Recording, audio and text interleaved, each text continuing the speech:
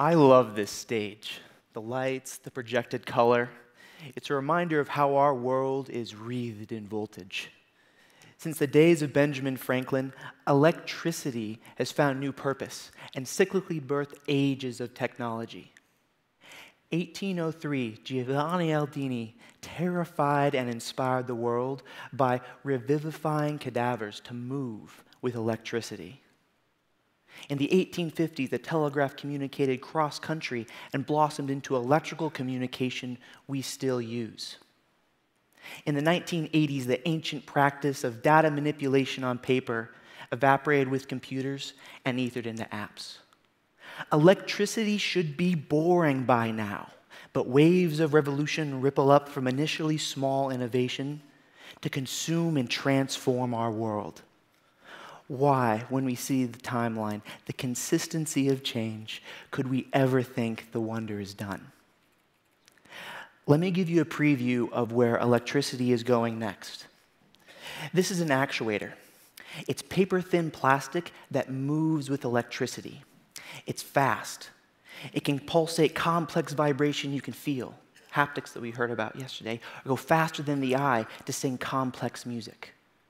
It can morph to precise shapes. At the molecular level, special molecules take electricity to forcefully untwist, expand, so that the whole material morphs and changes shape. One way we're applying this technology to health is an actuating heart catheter. It's a minimally invasive device with plastic inside. It's a tube thinner than the veins of our blood that goes within our body to operate from the inside.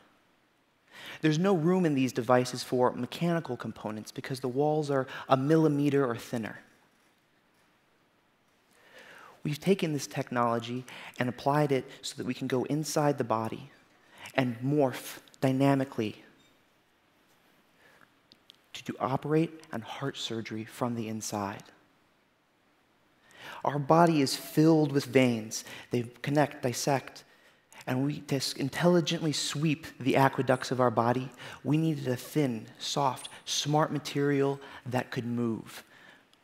We have that technology now, and this constructed plastic does even more. Just as electricity makes plastic move, movement creates electricity. It's a sensor, an interface between the digital and our analog world to give sense to electronics that can then respond. We connected a tablet to our actuating heart catheter to give digital intelligence to this nearly living plastic. It's able to sense and feel inside the body, and it's capable of responding without interference. So I implore you to look at our static world where everything we use doesn't morph, doesn't change, doesn't respond, when there is electronics in every device and plastic everywhere.